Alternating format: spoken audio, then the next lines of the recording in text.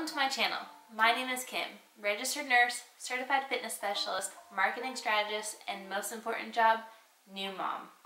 Welcome kinda back, kinda just to my channel. It's been a long time since I've tried to do this YouTube stuff, but we're here and we're doing it and we're gonna have fun with it. Today I'm gonna talk a little bit about what you need to do to get set up going into a diet or a weight loss phase, because I think what most people do is they say, I'm gonna start on Monday. And I think we've all done that before, whether it's I'm gonna start eating healthier, I'm gonna start working out, I'm gonna lose weight, I'm going on this new diet plan. We always say we're gonna start Monday, and we don't do anything besides say we're gonna start on Monday, and then we just expect to wake up Monday morning and be this whole new person who's ready to make all these fabulous changes, which is great in theory, but it doesn't usually work well that way, because not much has changed from the person you were on Sunday night to the person you are on Monday morning, and eventually that fresh motivation and everything wanes and you fall off the wagon. And I'm sure we've all done it. I know I have. I've done it a lot this year, actually. That's why I'm here today. I'm getting set because tomorrow, Monday, May 17th, gosh, it's already May of 2021, I am starting a 6-week summer fitness challenge. I'm doing this with my husband Kyle, so you'll see him probably in some of these videos, and hopefully we can get a little bit leaned out for summertime.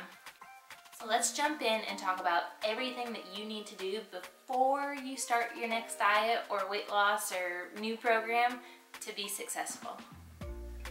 Alright, so the very first thing that you need to do before Monday morning rolls around and you start this new diet is you need to commit. So for me, that looks like I'm signing up for this challenge, which we are about to officially do. I'm gonna make sure that you watch me so that everybody knows I've actually done it. But something signing up for a challenge, joining a Facebook group where people are doing this together, telling somebody, just telling a friend or your husband or your partner or whoever, making sure that you've saying it out loud and you're committing to that goal. That's going to be the very first thing that you need to do, because that makes it real. So let's go ahead and I'm going to sign up. Okay, so the second thing that you need to do is take some progress photos, or take your weight, take your measurements, get your starting point so that you've got something to work from.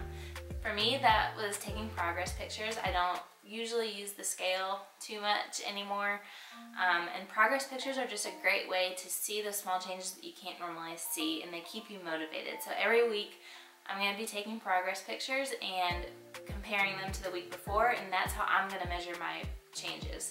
So you want to find your starting point, like I said, write it down, take pictures, do whatever you need to do, but find that starting point so that you've got something to work from. Alright, the third thing that you need to do to make sure that you're successful is plan it out. Everything from your diet to your workouts to anything else you're going to add in to make the changes that you want to make. So when it comes to your diet, what diet are you going to do? Are you going to do keto? Are you going to cut your macros? Are you just going to eat healthier? You want to think that through now. You don't want to just kind of wake up and say, alright, I'm going to wing it and eat whatever I got. So what's going to work for you? What have you tried in the past? What made you feel good? What didn't work for you? And figure out kind of where you're going to go with your diet.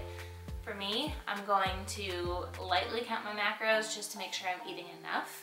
I am nursing our child, so that is important to me to make sure that I'm still eating enough and not cutting out too many calories. But essentially, it's going to be just eating cleaner. I'm going to focus all my meals around protein and some vegetables, and then fill in the rest from there. And that's kind of the diet I'm going with. I do have an app, so that's another part. Download an app if you need MyFitnessPal or My Macros Plus.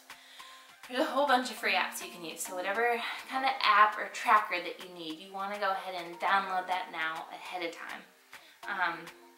And then what kind of other things are you going to commit to? So is it important to you to drink a certain amount of water every day? Are you going to not drink Diet Coke during your challenge or whatever you're doing?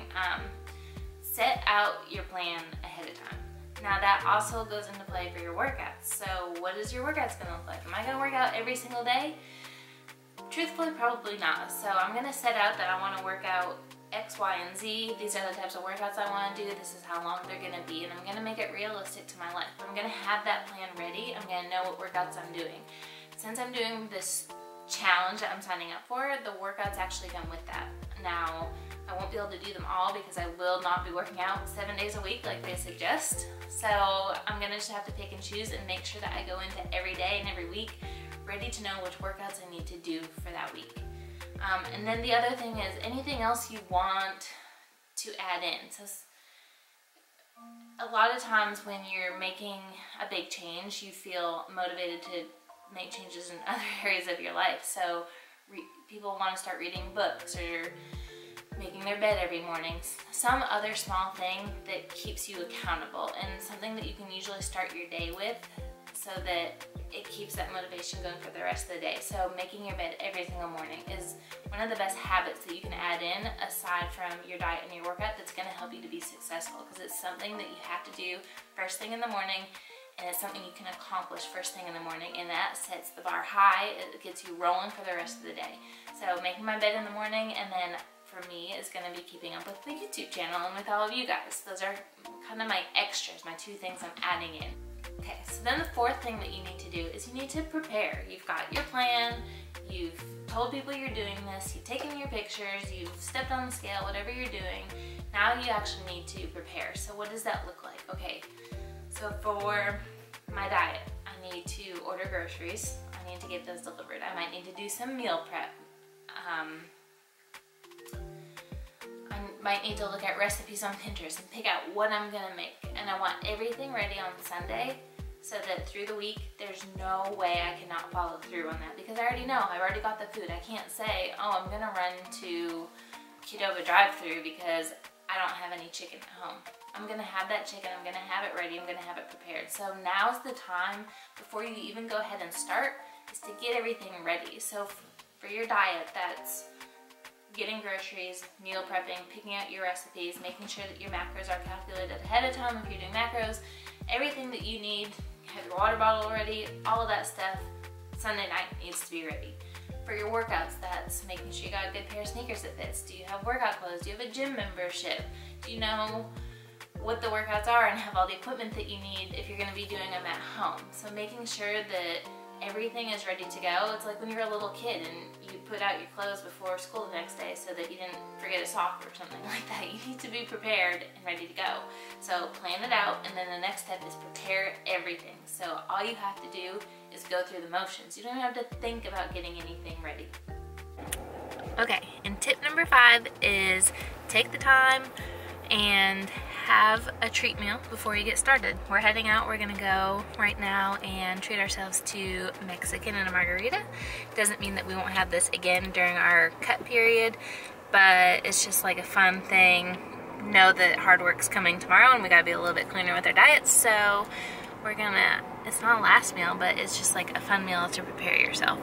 So do that, get yourself ready, get what you want done, get everything ready for the next day, and remember that throughout this journey you still need to relax and just enjoy it and make sure it can be a part of your lifestyle. So you're still going to be able to go out to eat, you're still going to do all this stuff, but you're going to have to make some sacrifices. You're going to have to order different things, maybe go out less, all those types of things so that you can fit it in and it can be a part of your life, and it doesn't end after that 6 weeks. It needs to be enjoyable even though it's going to be hard.